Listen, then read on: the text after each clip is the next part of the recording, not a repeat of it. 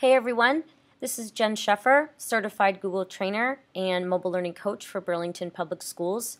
And in this tutorial, I'm going to show you how your students would share their Google Classroom folders with you so that you could have quick and easy access to all of your students' assignments. So to begin, you'll want to go to your Drive, go to Google Classroom, go to a specific class, and in this example, I'm in my 15-16 Help Desk class. And what I did was I created a folder called Student Folders. This is the folder that students are going to share their classroom folders with me. So when I double click on this, this is Josh's Help Desk classroom folder. I asked him to rename it, and then he shared it with me, and then I can move all of the students' folders into the student folder that I created in Help Desk.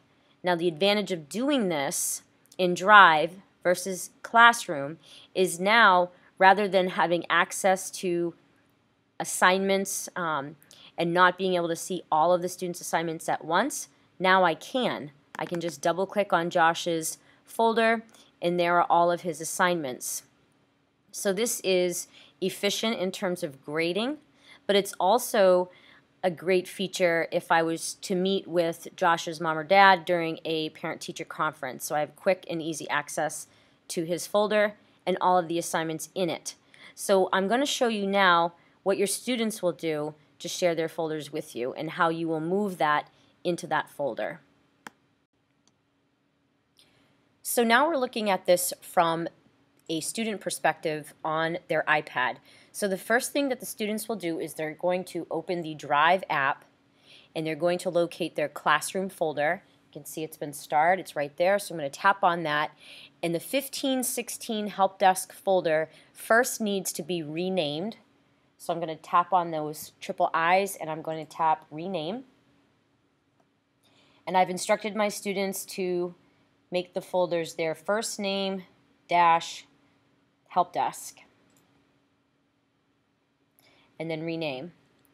So now I'll be able to see all of my student folders by their names. And the next thing the students have to do is once again tap on those triple I's and they're going to tap Add People. They're going to tap in my email and they want to make sure that Can Edit is selected, and then they're going to tap on that check mark on the right hand side, and now the sharing permissions have been updated and I can access Henry's folder with all of his assignments in it. So we'll take one final look from my perspective in terms of what that will look like. Okay, so now that Henry has shared the folder with me, what I can do is come over to the left-hand side where it says Shared with Me, and you'll see there is Henry's Help Desk folder. I'm going to click on it, come over to the More Actions button. I'm going to select Move To, and I'm going to move it into that Help Desk student folder that I created. So I'm going to select Classroom,